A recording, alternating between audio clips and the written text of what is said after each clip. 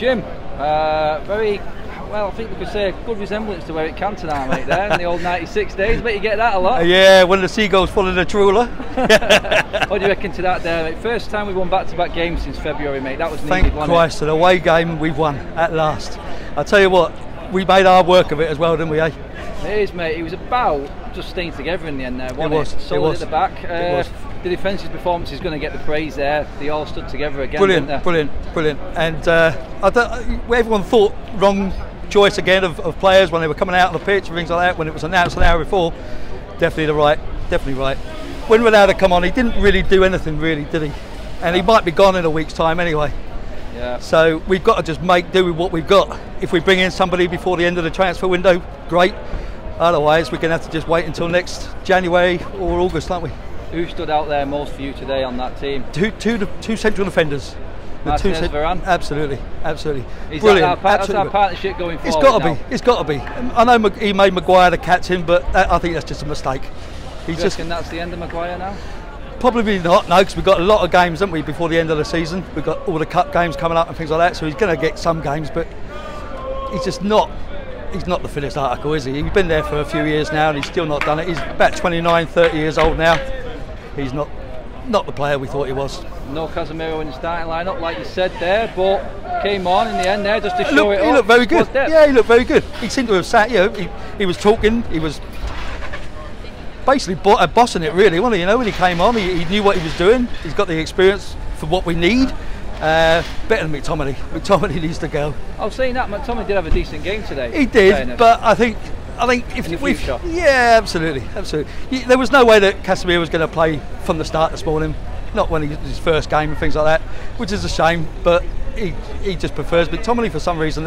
For some reason, all the managers that we've had have persisted with Fred and McTominay, haven't they? And I don't know why it is. It's mad. There's no rhyme or reason to it. Well, that is officially going to change now with Casemiro here. It's got to be. Casemiro didn't start and Fred still didn't get on the pitch. Yeah. I think Erik ten Hag, we said it against Liverpool, was the first manager to basically live and die on his own sword. He didn't change it up when he could have. He stuck with a winning team. That's right. Absolutely.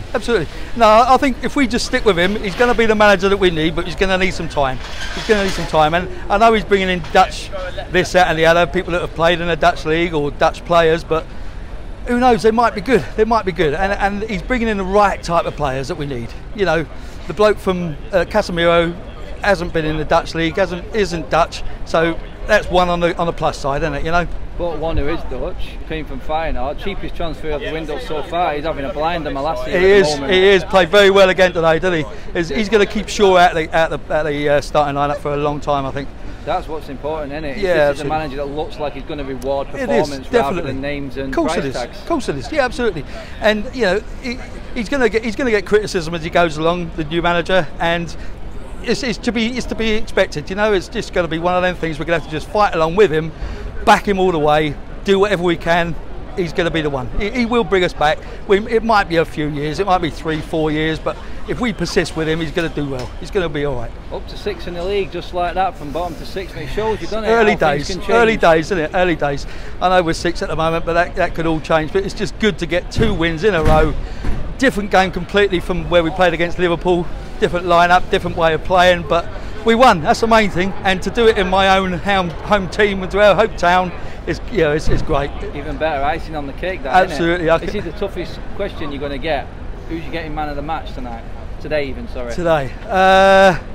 I think it's going to have to be it's going to be Varane. I think he was solid all the way through, and I know that the other guys not got the height, but they make up for each other. There's the high fives going again. They appreciate each other and they're working for each other. It's a team again. We haven't had that. We haven't had that with Maguire, and we haven't had it with any of the other defenders that we've had. We're just gonna hope it works.